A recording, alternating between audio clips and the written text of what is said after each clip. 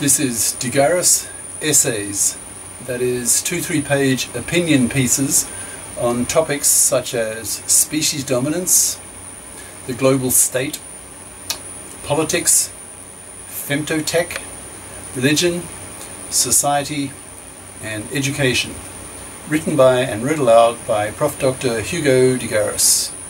This is essay number 8, entitled Seeking the Sputnik of AI, that's artificial intelligence.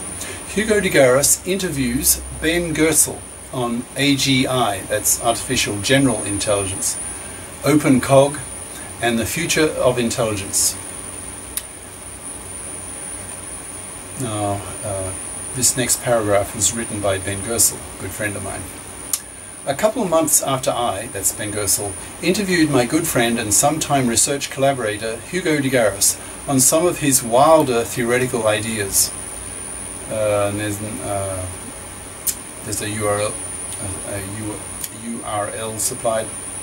H Plus Magazine, that's one word, .com/011/18/is-god-an-alien-mathematician/. He suggested it would be interesting to play a role reversal game and ask me some interview questions about my AGI research and my views on the future of humanity and intelligence. His questions were good ones, so I happily obliged. Having trouble scrolling. One of the disadvantages of living in China is the internet infrastructure is primitive. So there are just too many Chinese on the internet and everything slows down hopelessly. Hugo, I'm about to pose a question to Ben. Hugo, about 5 years ago, I was staying at a mutual friend's apartment in Washington, D.C., just before moving full-time to China. In other words, 2006. At the time you took the view that it would not be necessary to have a full knowledge of the human brain to be able to create a human-level artificial intelligence. You thought it could be done years earlier using a more humanly engineered approach rather than a reverse engineering the brain approach. What are your thoughts on that attitude now, 5 years down the road? So that would be 2011. So time passes. Ben, wow, was that really 5 years ago? ? Egads, time flies. But my view remains the same. ... Neuroscience has advanced impressively since then, but more in terms of its understanding of the details than in its holistic vision of the brain. We still don't know exactly how neurons work. We still don't know how concepts are represented in the brain, nor how reasoning works, etc. We still can't image the brain with simultaneously high spatial and temporal precision, etc. Artificial general intelligence hasn't advanced as visibly as neuroscience since then, but I think it has advanced. The pursuit of AGI now exists as a well-defined field of research, which wasn't the case back then, and many advances have been made in specific areas of importance for AGI. Deep learning models of perception, probabilistic logical inference, automated program learning, scalable graph knowledge stores, and so forth. We also have a vibrant open source AGI project, Open Cog, which I hope will take off in the next few years the same way Linux did a while back. Both approaches have a significant ways to go before yielding human-level AGI, but I'd say both have the same basic strengths and weaknesses they did 5 years ago, having advanced steadily but not dramatically. Hugo. So, which approach do you feel will build human-level AI first? Your symbolic engineered approach or reverse engineering of the brain? And why? Ben. I wouldn't characterize my approach as symbolic. I think it's a bit of a loaded and misleading term given the history of AI. My approach involves a system that learns from experience. It does include some probabilistic logic rules that are fairly described as symbolic, but it also includes dynamics very similar to attractor neural nets. and we're now integrating a deep learning hierarchical perception system, etc. It's an integrative experiential learning based approach, not a typical symbolic approach. Anyway, quibbles over terminology aside, do I think an integrative computer science approach or a brain simulation approach will get there faster? Question mark. I think that an integrative computer science approach will get there faster unless this approach is starved of funding and attention, while the brain simulation approach gets a lot of money and effort. I think we basically know how to get there via the integrative computational science approach now, whereas to follow the neuroscience approach we'd need first to understand an awful lot more about the brain than we can do with current brain measurement technology. But still, even if one of the current AGI projects, like the OpenCog project I co-founded, is truly workable, it will take dozens of man-years of effort to get to human-level AGI by one of these routes. That's not much in the historical timescale, but it's a non-trivial amount of human effort to pull together without serious backing from government or corporate sources. Right now, OpenCog is funded by a ragtag variety of different approaches, supplemented by the wonderful efforts of some unpaid volunteers. But if this situation continues for OpenCog and other integrative computer science-based AGI, artificial general intelligence, projects, progress won't be all that fast, and it's not clear which approach will get there first.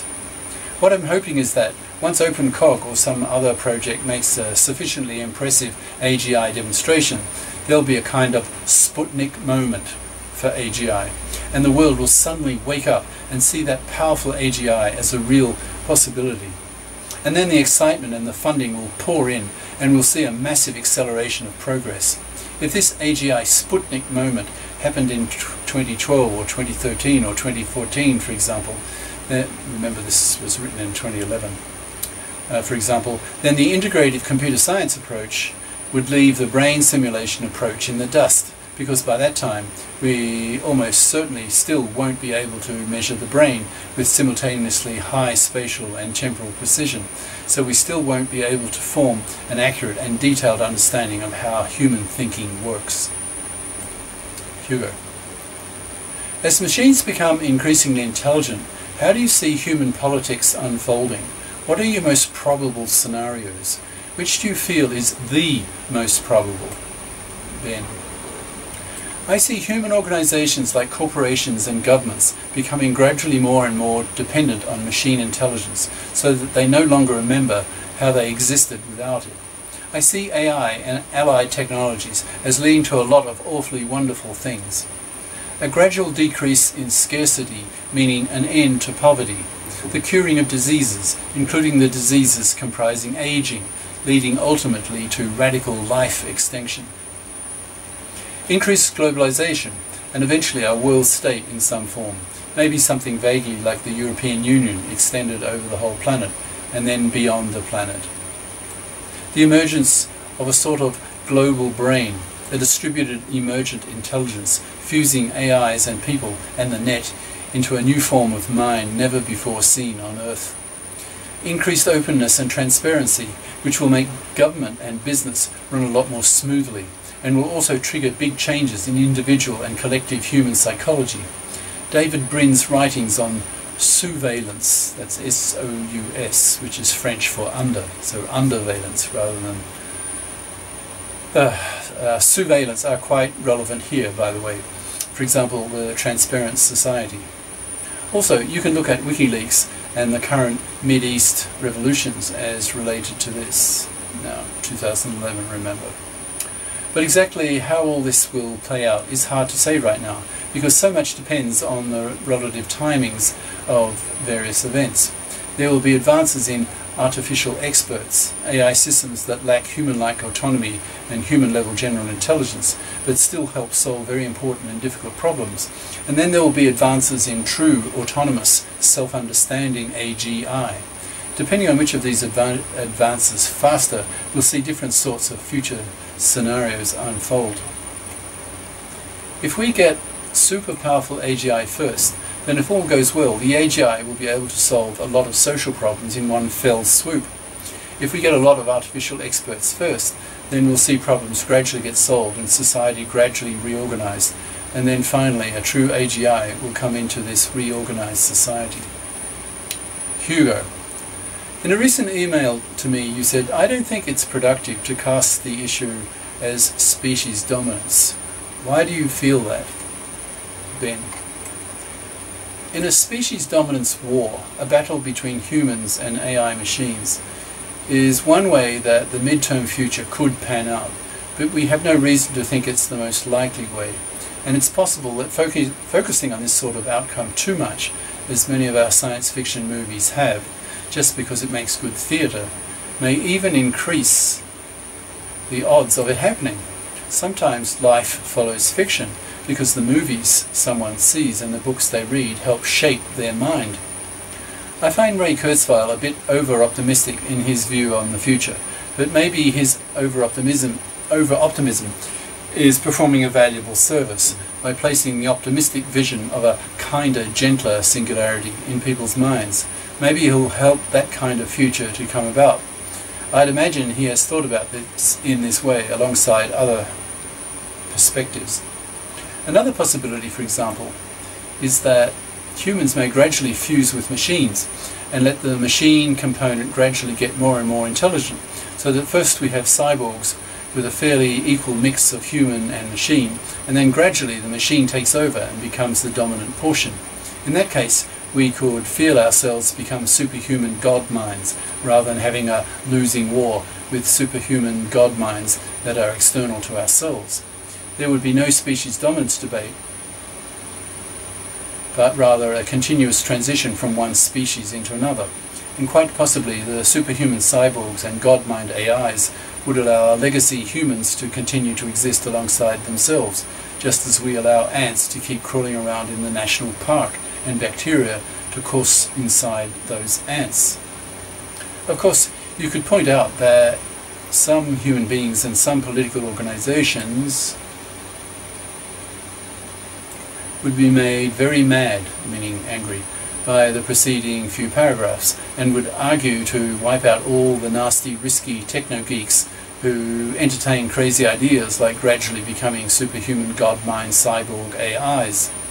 So could there be conflicts between people who like this sort of wild, ambitious, futurist vision and those who think it's too dangerous to play with? Of course there could. But focusing on the potential consequences of such conflicts seems pointless to me, because they're so unknown at this point, and there are so many other possibilities as well. Maybe this sort of conflict of opinion will someday, somewhere, unfold into a violent conflict, or maybe it won't.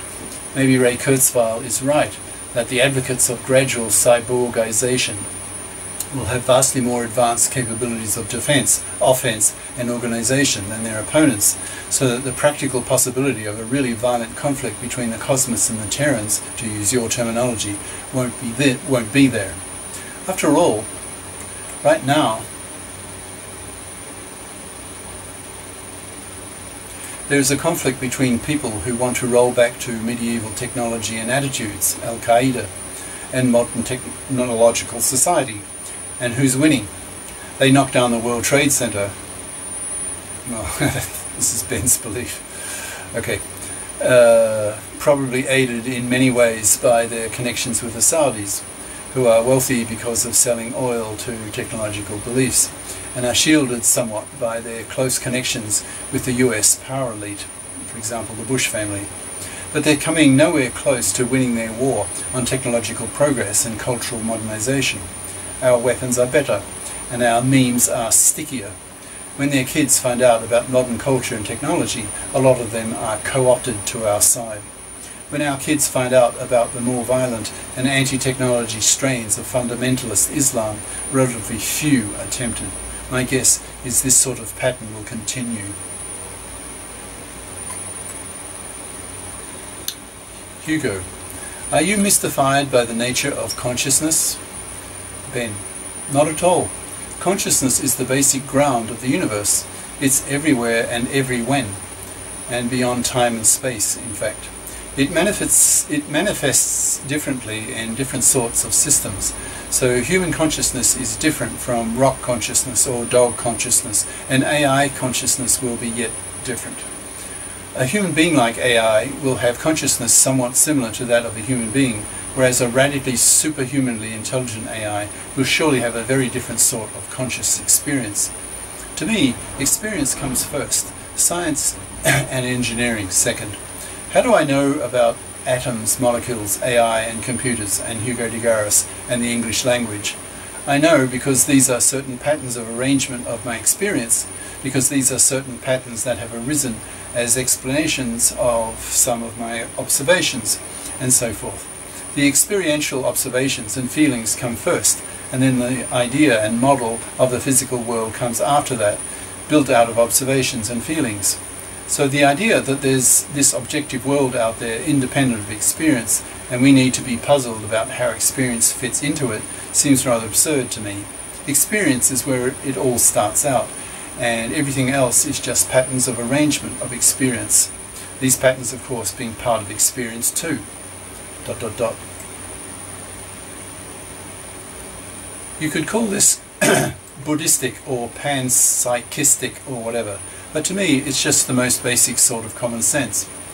So while I recognize their entertainment value and their possible value in terms of providing the mind's muscles a cognitive workout, I basically see all the academic and philosophical arguments about consciousness as irrelevancies. The fact that consciousness is a conundrum within some common construals of the modern scientific worldview tells us very little about consciousness and a lot about the inadequacies of this worldview. I think I'll stop here. It's very long and I'm running out of memory, so I'll split this rather long essay into parts. So I'll stop here. Ciao.